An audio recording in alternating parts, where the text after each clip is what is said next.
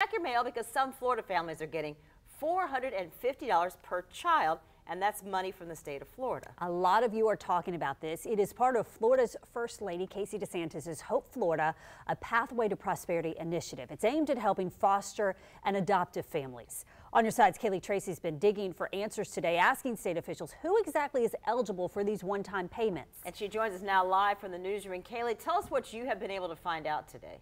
Well, Jeannie and Heather, just in the last 10 minutes, I got a statement from state officials. I'm going to read it off right off my phone here. Just got it emailed within the past 10 minutes about who qualifies for these $450 checks. You have to fall into one of these categories: foster parents, relative caregivers, non-relative caregivers, guardianship assistant program participants, or families that receive the Florida Temporary Assistance for Needy Families program. That, of course, is state benefits there. If you fall into one of those categories, they say you don't need to apply or go through a process. You will be receiving those checks, $450 per child, over the next week.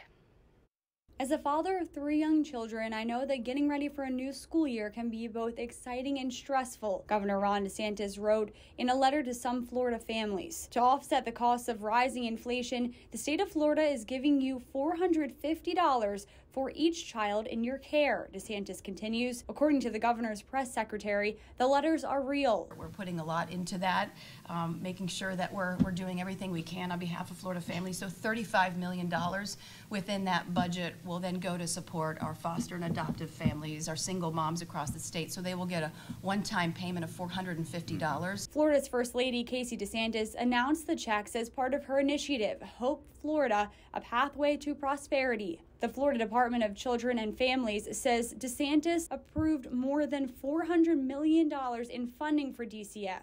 I was very disgusted because Governor DeSantis actually had the opportunity to address issues related to families and Floridians all across the state, and he waited until it's now campaign season to actually act on those. Representative Angie Nixon, who, like DeSantis, is running for a re-election, took to Twitter to voice her opinions about the checks. This is rehashing what Donald Trump did a few years ago when he sent out those stimulus checks, and he wanted to let everyone know that it was him, so to speak, that sent out those checks.